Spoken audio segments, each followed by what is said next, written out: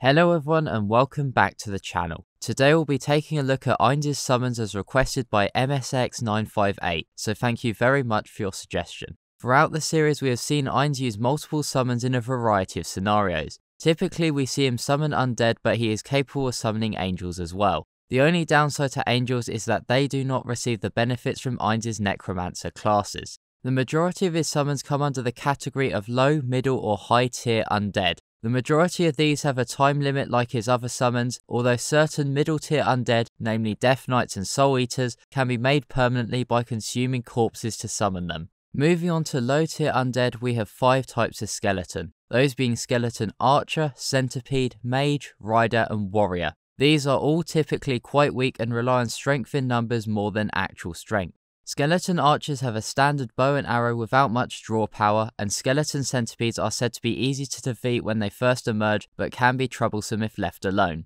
As for skeleton mages, they do not specialise in combat and are the lowest rank in the hierarchy of the Elder Lich. In Yggdrasil they required a Book of the Dead, Deserted Souls Treasure Book and Dark Ritual Document, as well as 30 magical levels, 10 skeleton mage levels, and to clear a special event in order to evolve into an Elder Lich like Ainz once did. Skeleton riders are skeleton warriors with low tier armor and weapons that ride skeleton horses and typically use spears for quick charge attacks. Skeleton warriors themselves have better equipment than the riders, with stronger magical enhancements, immunity to ice type damage, and are capable of dealing quick, heavy damage to opponents. The skeleton warriors are estimated to be level 16, while the riders are estimated to be around level 2 in the web novel. Other low tier undead are bone vultures, which have razor sharp beaks and talons, and in the light novel, Ainz summoned them to halt interference from other adventurers when Nferia was kidnapped. Next are Wraiths, who resemble a black wailing ghost, but their appearance will change depending on the observer.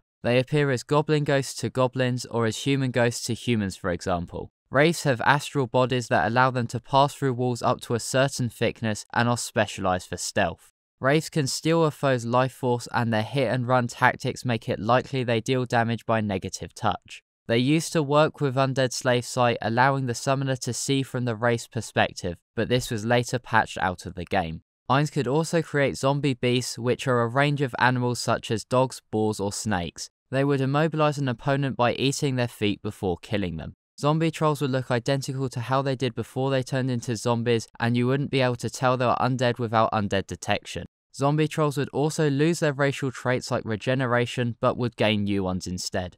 Zombie dragons could be created from any dragon corpse, with the zombie dragon being strong enough to survive a single 3rd tier spell from Ainz. The final low tier undead are Elder Liches, who can command lesser undead and cast destructive spells such as lightning and fireball. Elder Liches retain their intelligence unlike most undead and can also cast 4th tier summon undead. Moving on to middle tier undead, we have the 2 undead Ainz summoned in the cemetery to clear his way in Season 1, those being Corpse Collector and Jack the Ripper. Corpse Collector is simply a muscular undead who easily overpowers low tier undead. He is also implied to have enough strength to tear apart a human body. While Corpse Collector is brute force, Jack the Ripper is highly agile with deadly precision. He laughs hysterically as he fights, and his slashes are so fast they leave a slight after image. Although they did make a brief appearance, the most famous middle tier undead are the Death series. The series includes Death Knights, Warriors, Assassins, Priests and Death Wizards. Death Knights are level 35 undead summons that stand a mighty 2 meters tall and wield a jagged sword and shield. Death Knights have an attack power of 25 and a defensive power of 40. They are very physically strong, and despite their massive stature, they are extremely fast and can easily gain enough momentum to use their shield as a battering ram. In addition to this, they have 2 notable skills. The former is drawing out the hate of those disturbed by the Death Knight's appearance to force their enemy to attack the Death Knights. The other is a one-time ability that allows a Death Knight to survive a lethal hit and leaves the Death Knight on 1 HP. This ability can only proc above a certain HP threshold though, so can't just be used to survive an extra blow. On top of this, those who are slain by a Death Knight's hand can become level 17 Squire Zombies, and those who are killed by Squire Zombies themselves turn into zombies. There is a cap on the number of Squire Zombies that can be created, but there is no restriction on the number of regular zombies created from Squire Zombies. As for Death Warriors, they carry 2 long-bladed swords as opposed to a sword and a shield. Death Warriors also have other weapons hung around their waists such as axes, maces, crossbows and pikes among others. Their power is on par with Death Knights and they can recall the thrown weapons to their hand. Moving on to Death Assassin, they have a high damage output thanks to their high critical strike chance and high damage. Despite their name of Assassin, they are bad at concealing themselves, but make up for it with their alarming amount of damage that they can deal. Death Wizards and Death Priests have no details but are presumably spell and faith casting variants of the Death Knight family. The final members of the middle tier class of undead are Soul Eaters. Soul Eaters are the mounts that Ainz uses for his army and are the yellow skeletal horses we have seen on multiple occasions throughout the series.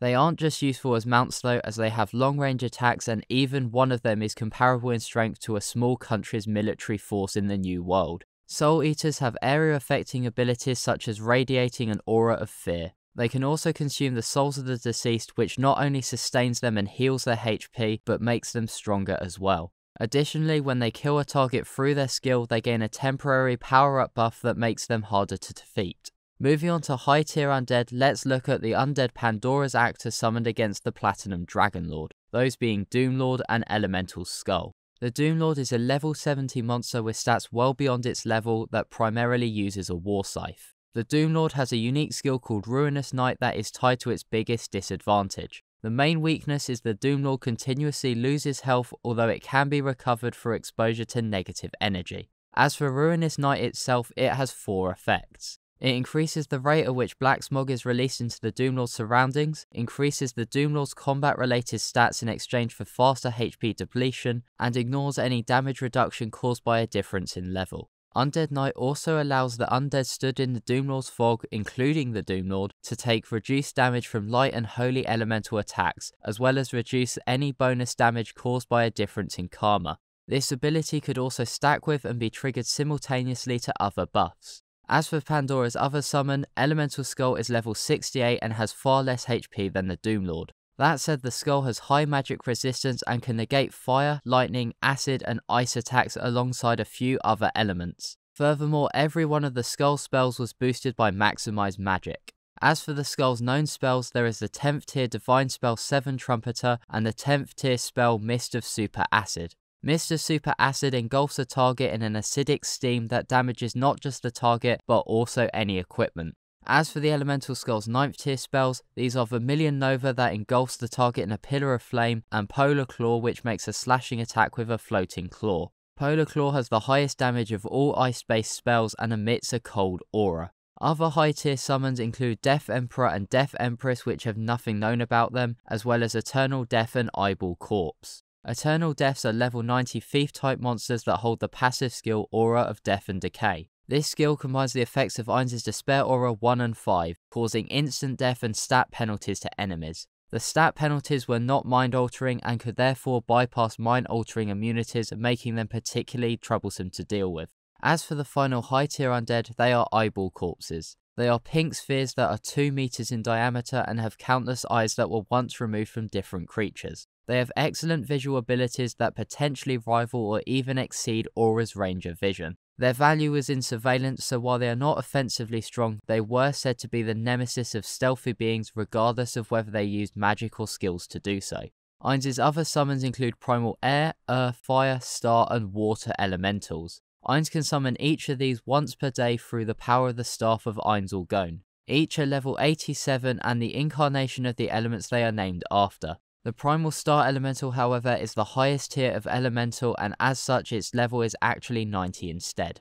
Ainz can also summon each of the following demons that can each be summoned using the 10th tier spell Armageddon Evil. They are Hell Scythe, Inferior Demon, Rotting Demon, Supplicant and War Devil. In the web novel, Ainz could also summon the creature Cerberus, who was a 3-headed beast in Greek mythology who guarded the gates of Tartarus. His appearance in Yggdrasil is much similar to that in Greek mythology, also having 3 dog heads and 3 tails of snakes. Other summons that Ainz has access to are Death Cavaliers, who are strong creatures that hold the ability to speak unlike most undead, High Wraiths who drain the life force from their surroundings and spread terror and fear, and also Messengers who Ainz summoned so the Lizardmen could hear him in Season 2.